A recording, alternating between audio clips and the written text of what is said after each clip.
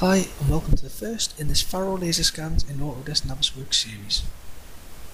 In this particular video we're going to look at how we can manually align a scan file to a model.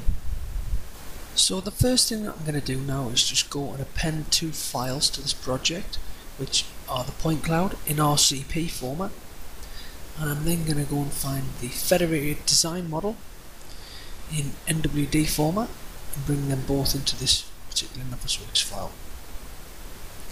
So if we just zoom in and have a bit of a look now at these projects, these two separate files, as you can see they're on different transforms, different coordinate systems, and currently we have the steelwork model showing for the design model. So if we just hide that off, you can see we've still got slabs there and civils. And if I just bring back in the MEP, you can see we've got a full MEP design with ceilings included, and we also have the external envelope, or the architectural design model. As you can see, obviously that's quite similar to the point cloud.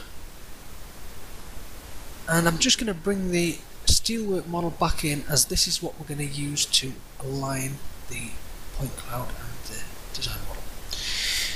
So if I also just go into my RCP file now, you'll see I have got some scans that were done during the construction phase, and I've got them in a separate RCS files within the RCP file itself. So if I just turn some of those off, we've just got one area here.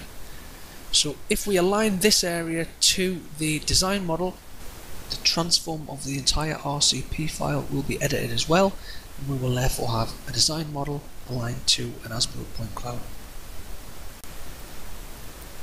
So in order to update the transform of the scan file to align it to the model, the first thing I'm going to do is go into the Review tab and do a point-to-point measurement between a position on the scan and its relative position on the model file. This is as accurate as I can be at this stage, so I'll just drop that in there. I'm then going to go and use transform selected items. So I'm just going to highlight the scan file in the structure tree and press transform selected items, and that is going to update the transform of that file based on that measurement.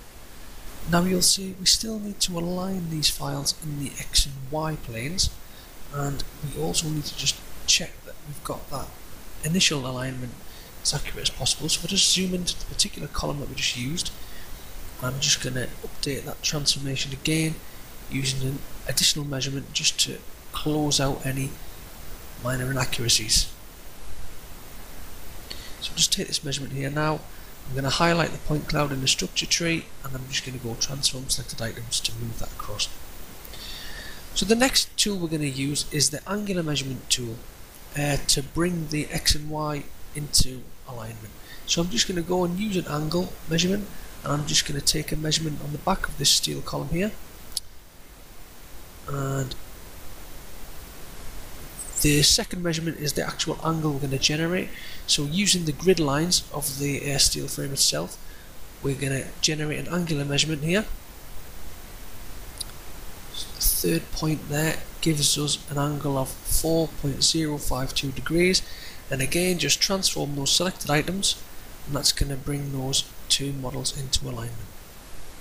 So we've just maximised this view a bit here and zoom in to see the actual alignment of the steel frame we've just created, and we can go in also and turn on some of the other RCS files of the other areas of steel frame from within that RCP file in the structure tree. So just unhide those.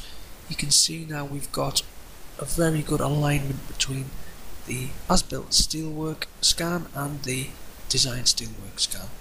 So I'm quite happy with what we've got. Also I can turn on the overall external envelope there, the scan of the outside of the building, and we can see this all seems to line up quite well.